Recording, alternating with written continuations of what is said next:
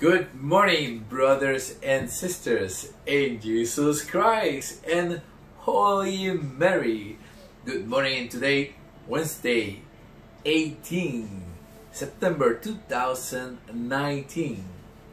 First reading for today of the first letter of the Apostle St. Paul to Timothy, chapter 3, verse 14 to 16. I give you this instruction, although I hope I will see you soon. If I delay, you will know how to conduct yourself in the household of God, that is the church of the living God, the pillar and foundation of the truth. How great indeed is the mystery of our religion. He was made visible in flesh, vindicated in the spirit, seen by the angels, proclaimed to all nations, believed in throughout the world, taken up in glory. The word of the Lord. Thanks be to God. Responsorial Psalm number 111. In the name of the Father, the Son, and the Holy Spirit. My apologies. How great are the works of the Lord. Together. How great are the works of the Lord. Hallelujah. I thanked the Lord with all my heart. In the council and in the assembly of the upright, the wonders of the Lord are great, and pondered by all who delight in them. Together, how great are the works of our Lord. Glorious and majestic are his deeds. His righteousness endures forever. He lets us remember his wonders. And Lord is merciful and kind. How great are the works of our Lord, always mindful of his covenant. He provides food to those who fear him. He shows his people the power of his arms by giving them the land of other nations. How great are the works of our Lord. Hallelujah, hallelujah. Your word, Lord, are spirit and life. You have the words of everlasting life. Hallelujah. Reading of the Holy Gospel according to Luke. Glory to you, O Lord. Chapter 7, verse 31 to 35. What comparison can I use for the behavior of these people? What are they like? They are like children sitting in the marketplace, complaining to one another. We play the flute for you, and you will not dance. We sang dirges, and you will not cry. You had done the same. John the Baptist neither ate bread or drank wine, and you say, he has an evil spirit. Then came the Son of Man, eating and drinking, and you say, look, is a glutton and a drunkard, and friends of publicans and sinners. Yet the wisdom of God has been proved right by her children. The word of God. Glory to you, O Lord Jesus Christ. Good morning, brothers and sisters. Once again, we meet on Wednesday, halfway through the week. If you finish on Friday, so you know that after today, it's 2 more days and you're good to go for the weekend. And the weekends are so short. Today, in this first reading, Paul is telling something that it really is to blow everybody's mind away. And because there is one church, and you'll say, whoa, there's so many churches. There's the Baptists, there's Atalaya, there's Lutherans, Anglicans, there's so many churches. But go grab your Bible and go and read with me what it is, because you know, you might say, oh, he's just twisting the words. No. Grab your own Bible. And in your own Bible, you're going to find something that is going to blow your head off. And you're going to be like, no, this is not possible. But let's go and read it one more time. He said to Timothy, I give you these instructions. So, when he talks to Timothy, you know, he's talking to us. Although I hope I'll see you soon. And me too. We hope to see you soon, Paul. If I delay, you will know how to conduct yourself.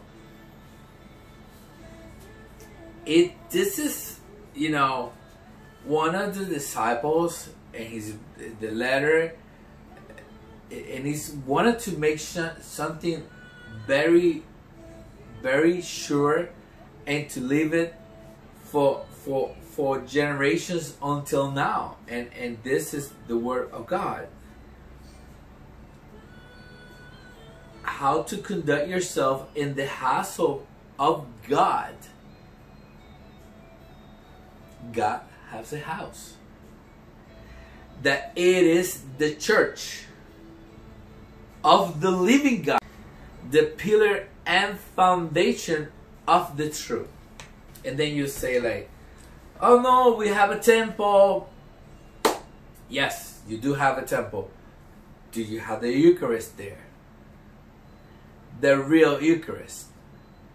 The real Jesus. We do have the Eucharist there. Because our church comes from when he said to Peter, you know, you're the rock, and on you I will found my church. We can look it up on Matthew 16, 18, and on.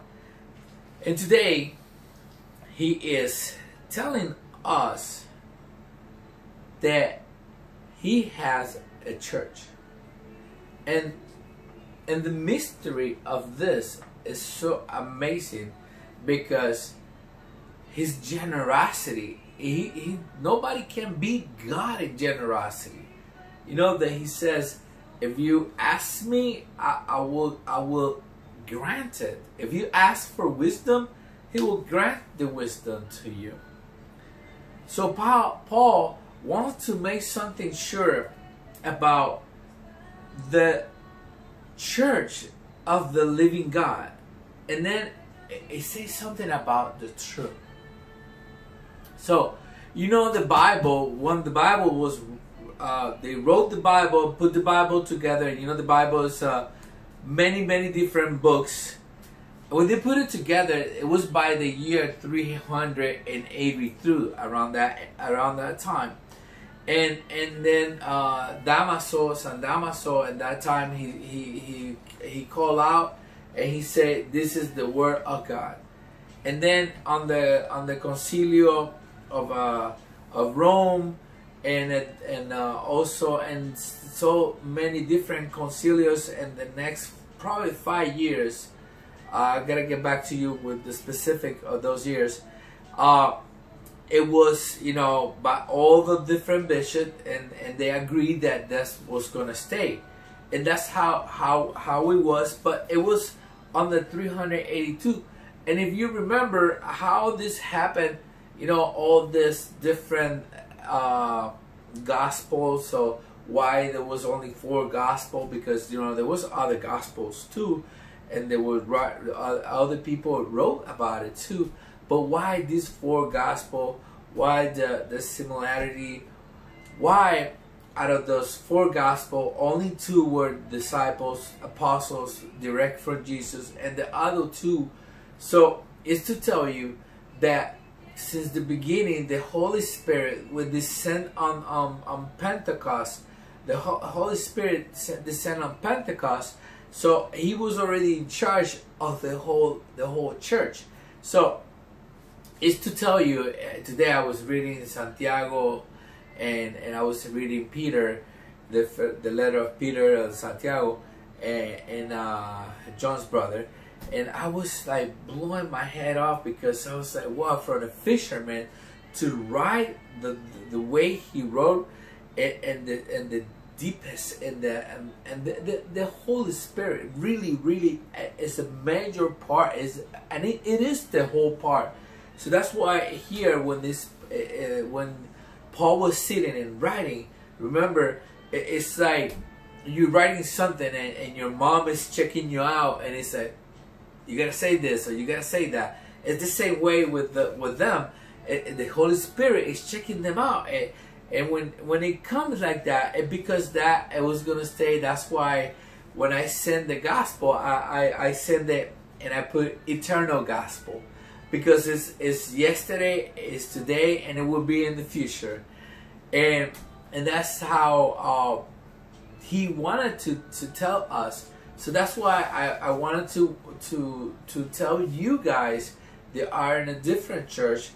Ask yourself, when was the year that your church was founded? You know, maybe 190 years ago, maybe 130 years ago. So, or maybe 500 years ago. And believe me, most of this church, they have good intentions, except for the ones that are just throwing at us bazookas and atomic bomb. But the thing is, since the beginning, this happened, and this been happening for a very long time, and that's why the Lord, it is telling us today in this reading that He has His church. He says, conduct yourself in the household of God, that is the church of the living God. You know, it could have said that it are the churches, but it says plural. It stays singular. And that's something that sometimes nobody explained it to us. And we need to really realize this, that God has His own church, and He's there. And sometimes this, we don't realize it. But today, He says to us that great indeed, it is a mystery of our religion. So no, it doesn't say religions with the S.